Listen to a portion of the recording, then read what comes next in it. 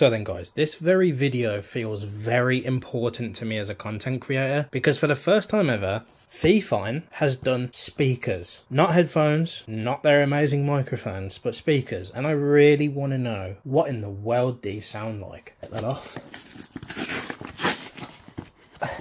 Okay, so it's about bang on the size. Here we are. FIFINE AmpliGame A20 gaming speakers, RGB.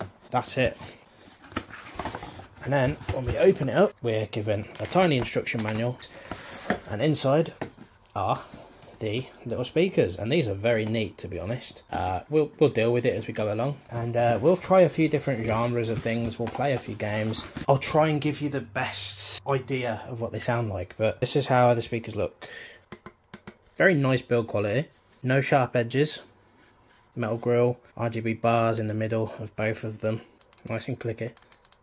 Good, they've done a good job with that. So let's actually see what they sound like. First things first, look at the RGBs. These look so good. That's RGB done properly. So it's touch sensitive as we kind of imagined it would be. It's double tap to get special ones like the reactive versions. So yeah, ideally we'd probably have them something like this, just so when I'm playing they're facing me and I can hear them. So let's actually do a bit of gameplay and show you how they sound and all that stuff. So this is kind of as low down as I can go. So let's listen to like maybe a bit of audio.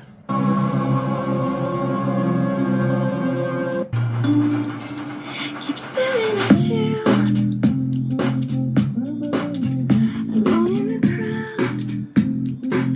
So this is no equalizer, this is with the equalizer.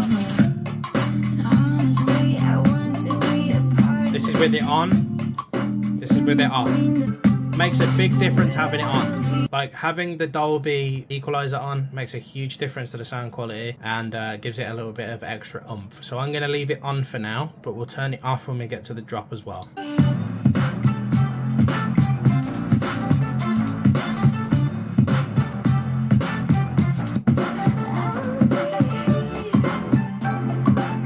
One problem I've got immediately is these are lacking any real treble or bass response. They just kind of fill in what I would like to say is a perfect balance between a TV speaker and a laptop speaker. You're somewhere in between one of those. These speakers might even sound better than your TV speakers, but in my personal, you know, because I've got an LG C2 Evo, I think my TV speakers might be just an ounce better than these A20s. Still though, for 50 bucks, or £50, what are you actually getting? Because you're getting RGB light bars, you're getting, you know, stereo speakers, you're getting features that I think most people who are using a desktop PC are probably going to want. I've said this before, but not everybody can have thumping subwoofers, massive speakers or anything along those lines. Some people are very restricted due to the place that they live or the place that they are bound to be. However, I personally don't like the sound quality without the equalizer.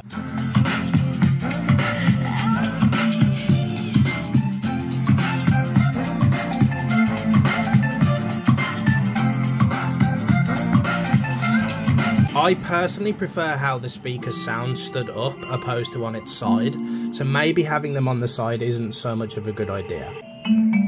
One thing I will say, even with the equalizer, is I'm not noticing any distortion inside the speakers or the drivers, and I'm not noticing any actual issues with these speakers. I do think, again, these sound better stood up rather than on their side, because a lot of people will put these on their side, but I don't recommend it. I prefer having them straight up, and they look really neat, don't they? They really do. They look like some alien boxes, and I think for most setups, considering how like streamlined they look and how kind of parallel they look, yeah, this would go great in a setup, you know, side to side. If you want these speakers, like if you want to replace TV speakers, laptop speakers, or just built-in speakers to a monitor, these are just ideal to replace those. I can't see any other real reason why you'd buy them though, because I'm not a huge fan of how they sound in comparison to say my soundbar or say my actual TV speakers, but that's because I've got a very expensive TV and a decently expensive soundbar, which is $50 more than these little speakers right here. It's one of those things, isn't it? For the price you're getting quite a lot.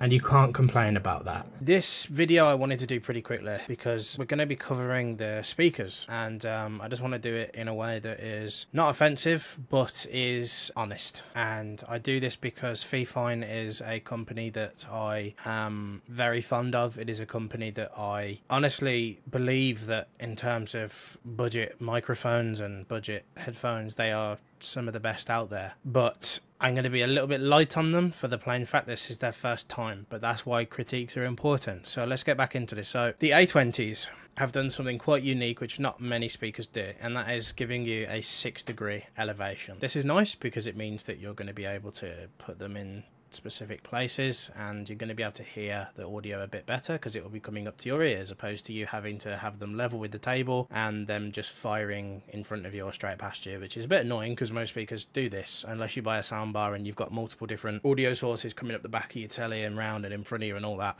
But you're also getting 6 to 7 lighting modes. I'm going to be completely honest, the RGB is a cool feature, but it's not needed. I understand why it's there. It's for aesthetic purposes in gaming, but if you could have put the extra money into slightly better drivers or even mini passive subwoofers or whatever, that would have been a lot better for me personally, because as I mentioned, I don't think the bass is very punchy, very prevalent at all. It's not really there, to be honest. Even with the equalizer, it's not something I can say, oh yeah, the bass was amazing on it. It really wasn't. But I mean, if you're comparing that to say like a laptop, or you're comparing that to say a smartphone or a TV speaker, you know, probably better than mostly everybody's TV speakers, laptop speakers, or phone speakers. So it's going to be replacing those. And I was obviously, as I was saying, depending on who you are, these are going to fill the void of, you know, maybe you live in a flat or an area you're not allowed to blast music at stupidly high volume, so that is obviously going to be helpful. But again, for someone like me, this soundbar costed £100, probably a little less now, and with the equalizer it's got quite a lot of bass and it sounds very good, and I would rather spend that extra money to get something better. I understand FIFINE may do something amazing just because of this review alone. I am kind of hoping that FIFINE across the board makes something for everyone in terms of the enthusiasts as well, because I understand that FIFINE's going for the budget end because a lot of people will buy these and be very happy with them, and I can see why they would be. My problem is that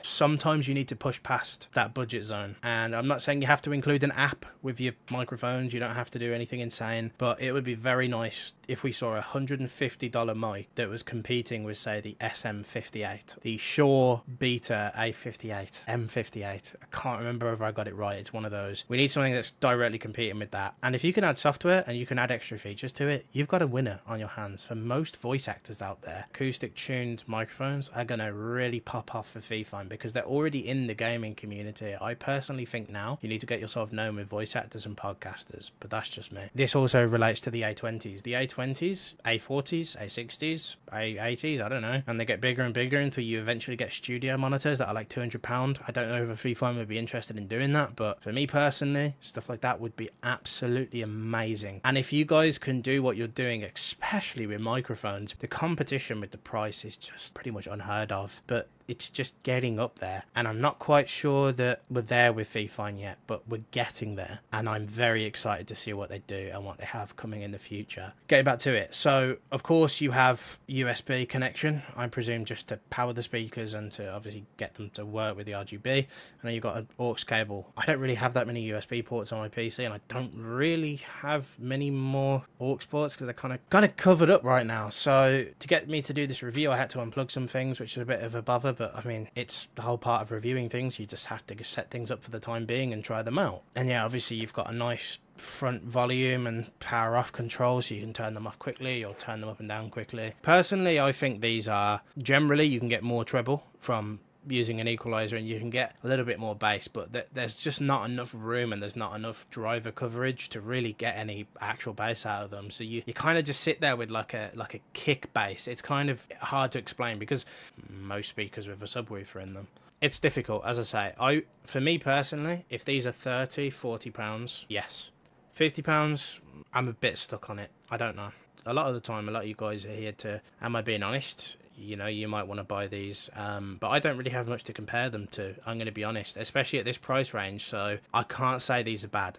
The only things I've got in comparison are my Soundcore Motion Boom, which is £100, my soundbar, which is £100, my Motion Boom Plus, which is a £150–200 speaker. I don't have anything I can compare it to for the price. I've heard a lot worse for £30 and stuff, so as I say, 30–40 quid is absolutely spot on, especially for competition. And I still don't think they're bad for 50. I'm not saying they're bad. I just think the spot on sweet price for retail should have been 45, and then, you know, as the discounts come out, wiggle it down to maybe 35, something like that. And I think you've got yourself pretty much guaranteed sales there. I'm just finding it difficult to recommend from a perspective where I've got much better equipment. But again, it costs double, and so you'd expect it to be double better. Not unless you're Apple, of course, but that's a different story. But I am excited to try out the Tank 3 and the SC1. The next time you see me, likely I'll be reviewing those. I will have other videos coming out over the next couple of weeks, but we'll get into those at another point. I do apologise, I haven't been the most mentally well or physically well, so I probably haven't been super excited during this video, but I promise you this is very grateful. And I recommend these, definitely. Again, just to clarify, you're going to be replacing your TV speakers, your laptop speakers, very likely your monitor speakers, and obviously your phone speakers, because they sound a lot better than them. When you're going into, are these going to be the best thing for gaming? Are these going to be the best thing for this and that? Probably not, but again, depending on your circumstances, they might be honestly the best you can get anyway. So really, it's going to depend. You heard... if you're listening to the sound file of me with the little bit of gameplay I showed at the start and the music playing in the background and me jumping around and obviously the music, listen to it with a good pair of headphones. I'm not on about fucking £1, $1 store earphones. Listen to them with some good earphones or some good headphones, and let me know what you think of the sound from your end, because obviously it might be picked up differently on the camera. But other than that, that's all, guys. Thank you guys for watching. I'll see you guys soon. I'm going to enjoy testing them for the rest of the time that I have them, and peace.